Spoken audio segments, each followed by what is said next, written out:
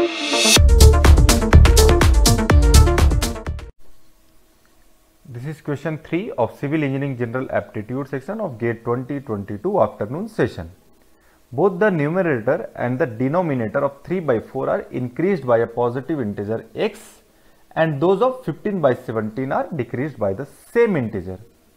This operation results in the same value for both the fractions. What is the value of x? So in this question, it is given that the denominator and the numerator and denominator of 3 by 4 are increased by a positive integer x, and the value of this fraction is same as if the numerator and denominator of this fraction 15 by 17 is decreased by the same integer x.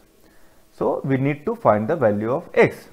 So further, this equation can be rewritten as 3 plus x into 17 minus x is equal to 15 minus x into 4 plus x.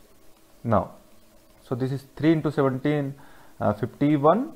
This is 3x minus 3x plus 17x. So this is 14x minus x square equal to 15 into 4, 60. This is 15x minus 4x. So minus 11x. Minus 15x, this is plus 15x minus 4x, so 11x, this is minus x square.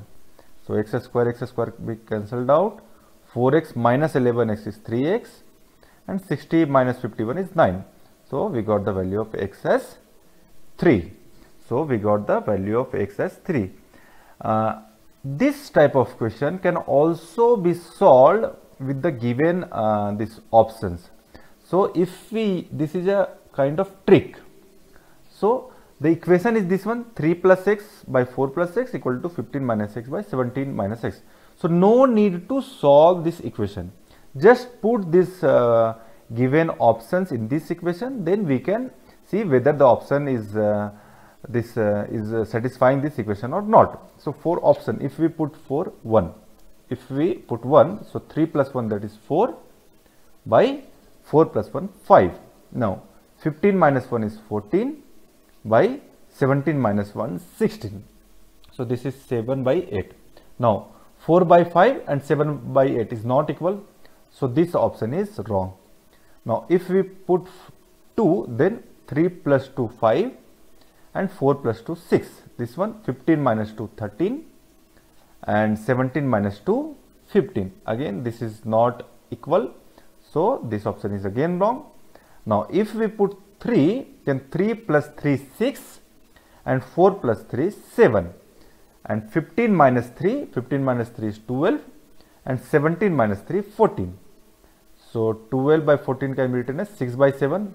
Now this 6 by 7 and 6 by 7 is equal in both the sides. So we can say option 3 is satisfying this equation. So option 3 is the correct answer and the correct value of x. So option C is the correct answer for this question. Thank you.